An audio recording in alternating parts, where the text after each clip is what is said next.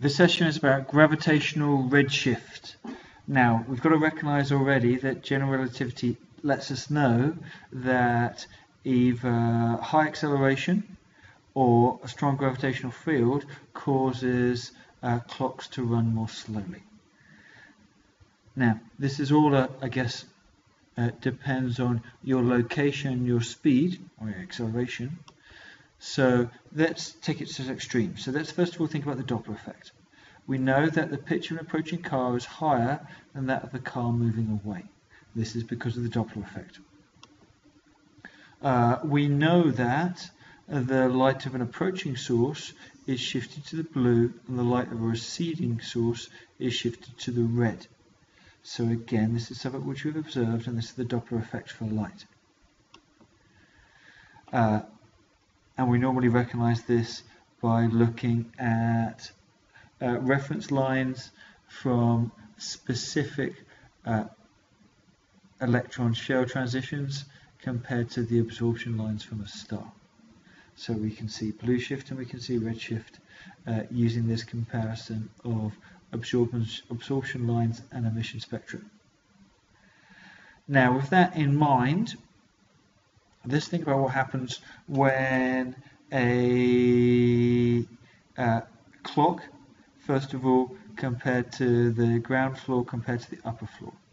Now, on the ground floor, it's deeper in the Earth's gravitational field, so the ticks are more slow. So that means that time would run slower at the ground floor as it would in the penthouse. At the same time, if we have a light source, which is emitting light from the bottom of the tower, then what happens as the light climbs in the gravitational field, its frequency decreases and its wavelength increases. Because, as I said, its frequency decreases because it takes less and less time. So these statements are all true. And it all seems to make fair enough, but can we test it? Now, Pound-Rebka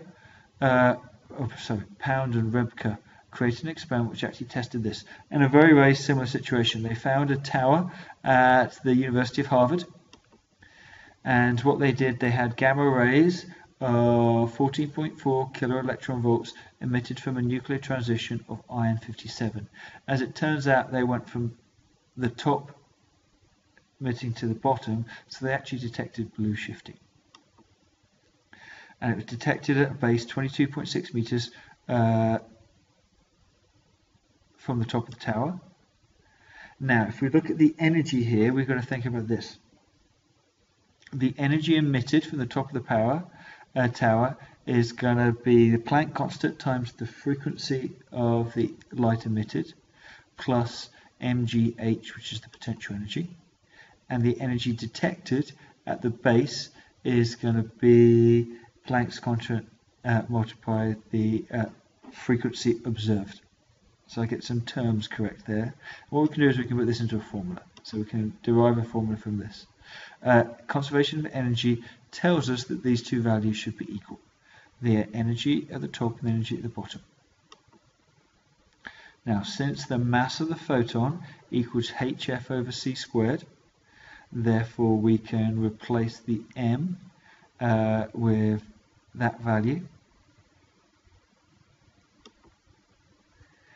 And from here we can rearrange for the frequency observed, and so the frequency observed equals the frequency emitted multiplied by 1 plus gravity on planet Earth, or gravitational field strength, multiplied by the height of the tower divided by c squared.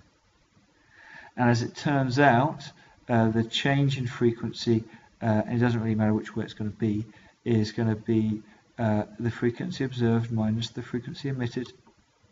So therefore I end up finding out that the change in frequency divided by frequency equals gh over c squared. The frequency in this formula doesn't really make any difference if it's going to be if it's going up or down, because the change is generally so slight, and therefore we can normally not worry too much about the if we're using the frequency observed or the frequency emitted. Here's a question here.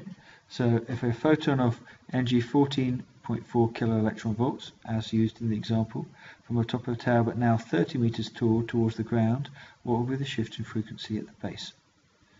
So we recognize that energy equals HF, so therefore I can work out the frequency of the light, and once I know the frequency of the light, I can place it into the formula, so therefore the blue shift is 1.16 times 10 to the 4 Hertz.